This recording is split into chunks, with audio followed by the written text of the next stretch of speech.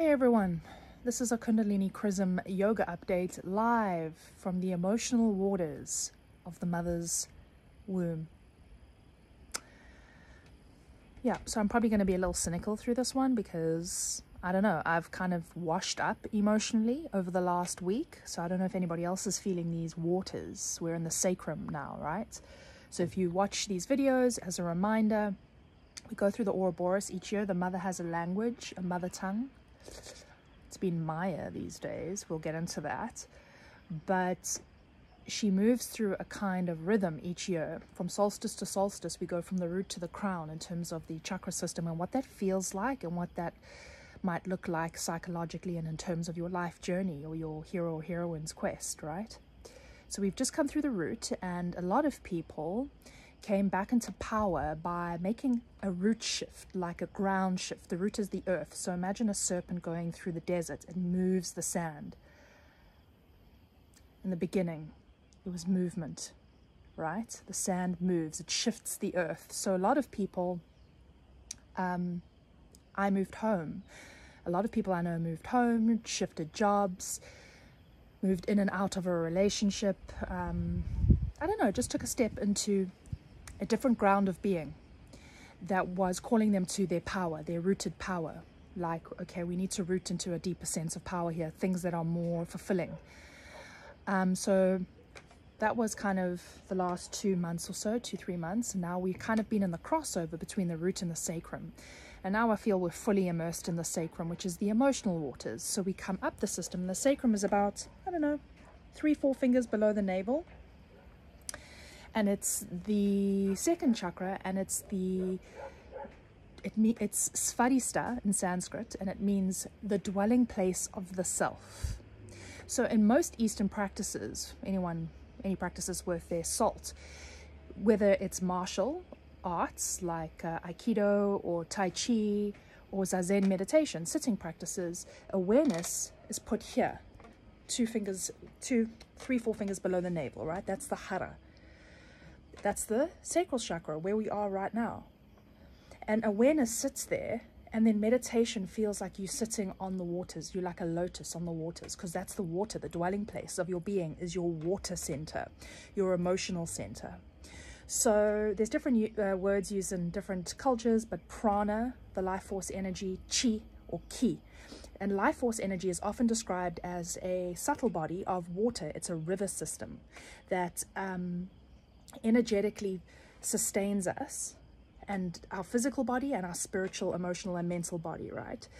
So that water system is sourced from here, the dwelling place of being, the sacrum, the womb of your being, woman or man.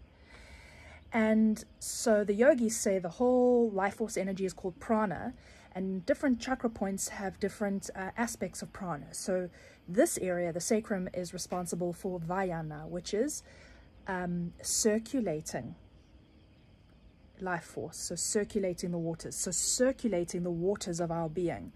And we're mostly water, right? So if the waters, if you can imagine, if there's a log that's dropped across the river and one avenue of self is not getting water, there's stagnancy there. It's not going to be good for the whole being, physically, psychologically, mentally, emotionally. The water must flow. So it's interesting that the waters that flow through us to sustain us and our well-being and our balance comes and is sourced and circulates from our emotional center, our emotions, and our place of passion and creativity and sexual, intimate, or connection fulfillment. That all flows from here, the womb of your being. So we're kind of in a gestation now. We've moved up into this area and we're still inside the waters. It's more like the frog. The root chakra is like the snake, and the sacral chakra, the Svadistha, is like a frog who has been visiting me a lot lately. The animals always bring the wisdom. And the frog, who took up shop in my basin for a few days, represents fertility. It's very like the Empress card in Tarot. The fertility, the unctuousness of earth, the pleasure, the creative fulfillment, the sexual fulfillment, the passion fulfillment, the emotional well-being, the satiation of pleasure and life and the fullness of it. right? And the frog also is a rebirth creature. So the snake is a rebirth or a shedding, and the frog is also a rebirth because it moves from tadpole to frog. And unlike the butterfly, it doesn't go through its metamorphosis in a cocoon outside of water. It happens inside the water.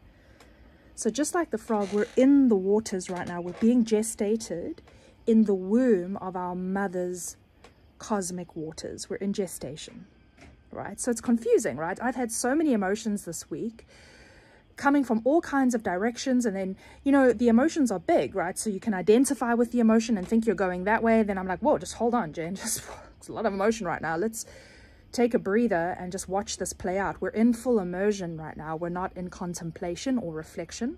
So don't try and make decisions now, because you're in immersion. There's theory and practice. You're in practice right now. You're in immersion.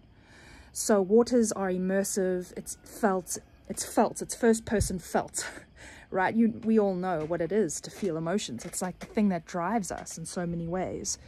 So just feel them without trying to make conclusions based on them or make stories associated with them right now.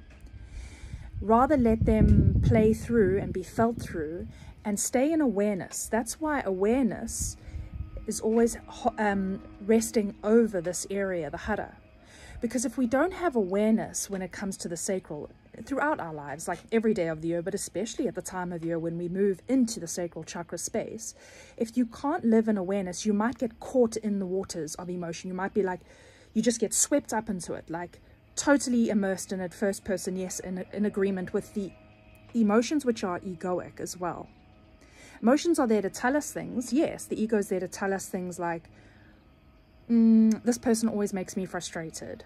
Oh, that's because they undermine me. Okay, need to have a conversation or need to exit out of that space. So the emotions are there to guide us into the fullness of our sovereign power and being, but they can also be very deceptive, right? When you have a big emotion and you maybe you don't have awareness or you haven't had insight into it yet, you might assign it to something that it doesn't belong to and get invested in a maya or a narrative. Maya is illusion. It's also an aspect of the mother, and it's the deceptive aspect. It's Satan. So Satan is just not as ignorance, and emotions can often keep us in a state of ignorance, right? Especially when we've grown up in depleting emotional spaces, which a lot of people have. So this space really questions like, how are you in your emotional life? How are your close relationships? What is your kind of intimacy and emotional connection? Are you always giving? Are you always satiating and not receiving in return? Are you always taking and not giving in reciprocity? Do you feel like you go along with things that you don't really want to do? Do you please others in ways that you like because I'm supposed to do this, but it's not your emotional fulfillment. It's not exactly what you want for yourself and need in that moment. So the emotional sacrum waters, codependence issues come up here, right? The giver, the martyr disease. And knowing how to be totally autonomous in that space. So great balance and awareness is required in the sacral area because we can get swept up with desires. And again, I'm not going to say desires are wrong. Life is life, you know.